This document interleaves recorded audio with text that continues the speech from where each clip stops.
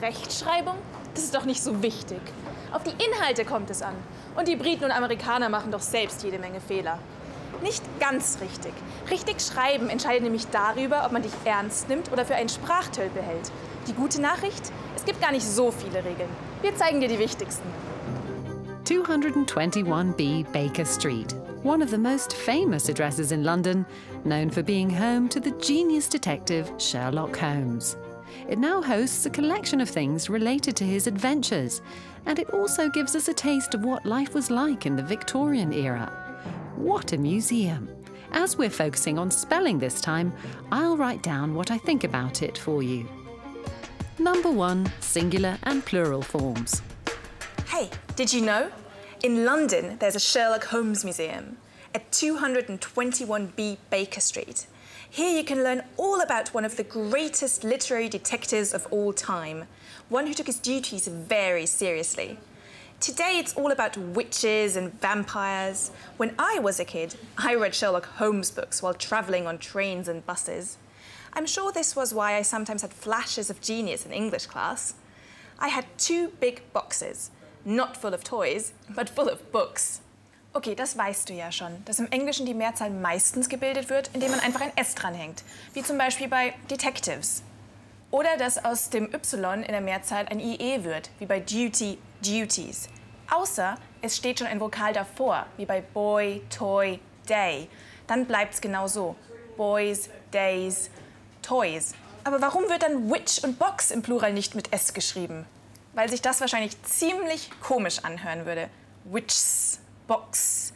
Deshalb wird bei Wörtern, die mit einem Zischlaut aufhören, also ch, sch, s, x oder s, immer ein ES angehängt. Also witches, buses, boxes.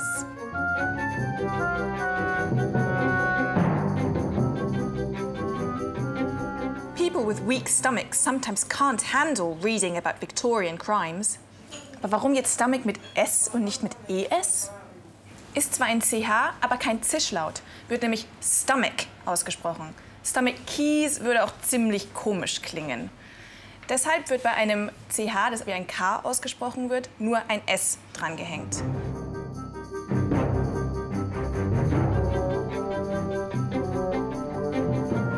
The tales often involve thieves and murderers wielding guns and knives.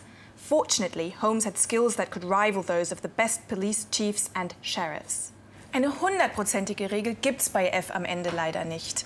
Ein F wird im Plural meistens zu VES, wie Thieves, Knives.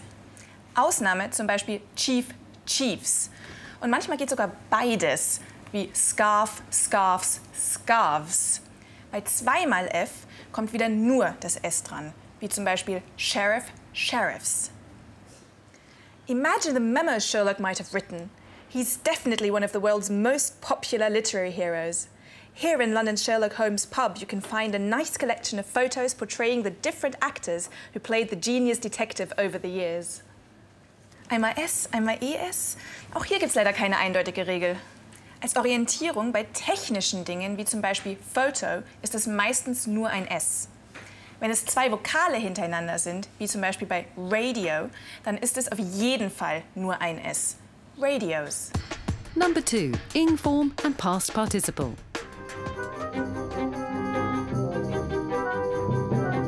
What a place! I was smiling the whole time.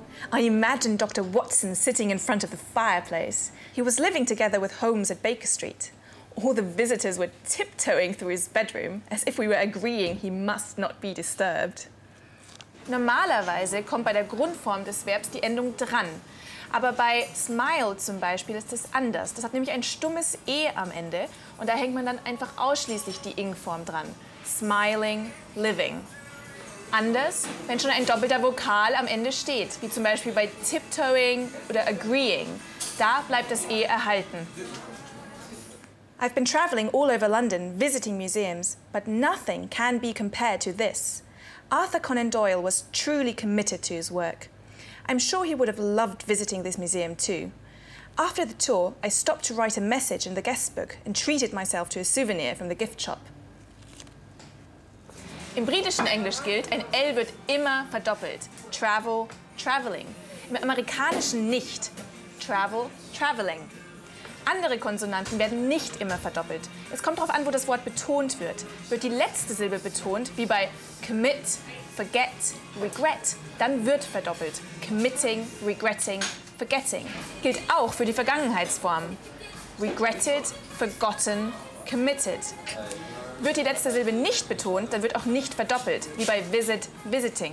Sprich dir das Wort leise vor, dann weißt du, wie es geht. Doppelt wird es auch bei einsilbigen Verben mit kurzem Vokal, wie bei stop, shop und get. Stopping, shopping, getting. Bei langem Vokal oder zwei Vokalen wird nicht verdoppelt, wie bei walking, talking, treating oder eating. Number 3. Using capital letters. Hi, thanks. No problem. Sherlock Holmes loved tea. Lapsang Souchong tea, to be precise, a Chinese blend.